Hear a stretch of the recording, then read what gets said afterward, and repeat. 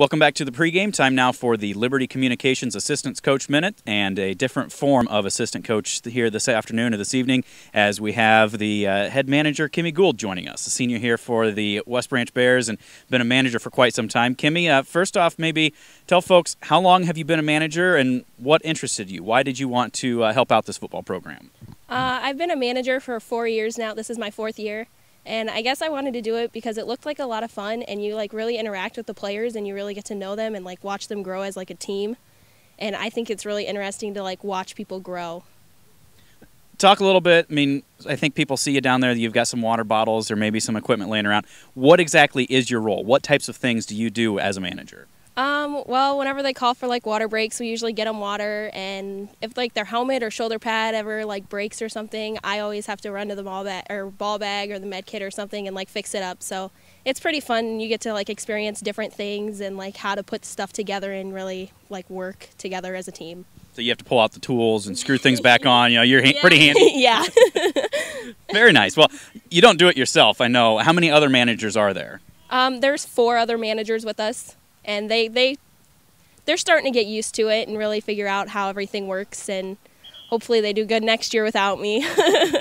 How much of that is you trying to teach them or show them the ropes, and did you have somebody that did kind of the same thing with you? It's about 50-50. I try and show them different things as much as possible and how quick they need to do it, or if it's a game time or something. I kind of had my older sister, who was also a manager about 3 years ago, and 2 other managers that were at the time, Jess Grosvenor and Emily Skay. They kind of helped me with it, but for the most part, I kind of learned myself. Knowing that they were going to be gone the next year, I kind of had to figure everything out and hope for the best. How often are you over on the sideline on Friday night and saying, "Hey, Coach Tiley, we should really run this play. They're slanting one way or the other." Do you ever do that? I have not, but I've seen a lot of different things, and I try and keep my cool. Well, you do a great job, and everybody I know appreciates the effort that you put in. Pretty much unsung member of this squad. We like to focus on some other things. Are there other activities or other interests that you have around the high school? I play basketball.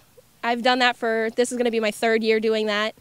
It's also kind of fun watching them grow as a team as well. Okay.